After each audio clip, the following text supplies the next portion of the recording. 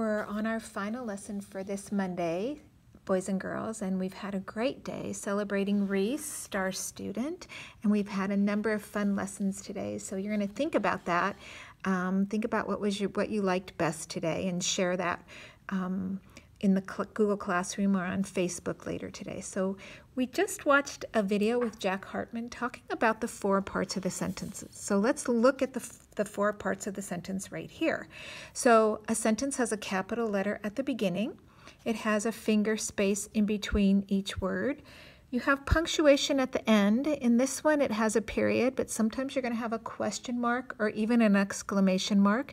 And then you're going to have a complete thought. So it's going to be telling you about something or about something, okay?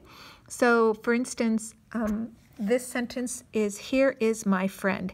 And then the illustration shows that Kelly Cat shows that Kelly Cat drew Grumpy Cat and what they like to do together. And there's Kelly Cat, there's Grumpy Cat, there's a garbage can, and right here it says, garbage, yum. So if you remember from the story about Grumpy Cat and Kelly Cat liked going outside and digging through the garbage to find food scraps to eat. So today we have a new sentence that we're going to cut out and write.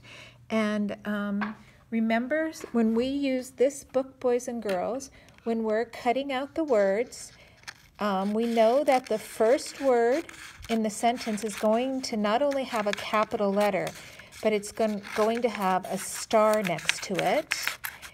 And then the last word in the sentence will always have the punctuation. So let's see what we have here. Well, we have a capital I. Would that be the beginning of the sentence? In this book, no, because it does not have the star next to it. But I can be at the beginning of a sentence. The word I, you should know, is always going to be capitalized. So let's go ahead and cut these. I'm going to put I up here. There's a capital W with a star next to it. That is the word what. So we're going to put that right here, ready to paste. And then when I cut this in half, we have the word be with a question mark, so that's at the end, and this is the word can. So let's see. What can I be? Oh, that's a fun sentence. There's a day in the year when you use that sentence in planning for, you say, what can I be? Well, what about Halloween? Don't you think about what you can dress up like for Halloween? Or if you're playing in a play like The Lion King, it's like, what character are you going to be in that? So there's a lot of things that you can think about. Or maybe you're going to play sports, and you can say, what can I be? What position are you going to play?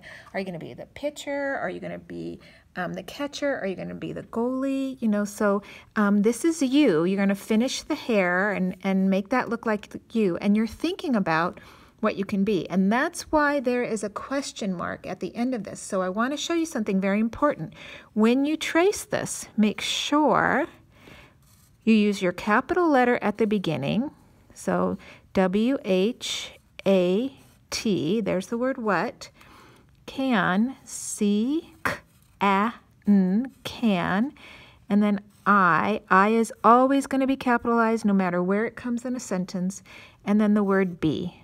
Stick first, belly attached to that, and then be.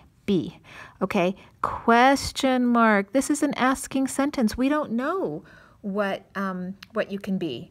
You're going to show us with your drawing what you can be. Okay, so have fun with this. I can't wait to see what you come up with.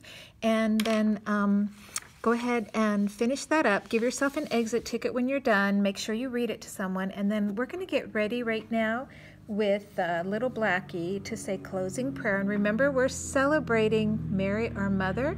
So we're going to go ahead and say the Hail Mary together today. Here we go. In the name of the Father, and the Son, and the Holy Spirit. Amen. Hail Mary, full of grace, the Lord is with thee. Blessed art thou amongst women, and blessed is the fruit of thy womb, Jesus. Holy Mary, Mother of God, pray for us sinners, now and at the hour of our death. Amen. St. Lawrence Martyr, pray for us. In the name of the Father, and the Son, and the Holy Spirit. Amen. I hope you had a great Monday today, boys and girls. And Reese, thank you for helping us celebrate you. And to your family, thank you for helping create the Star Student poster and the pages for the Marvin the Monkey Journal. And I look forward to working with you again tomorrow, boys and girls.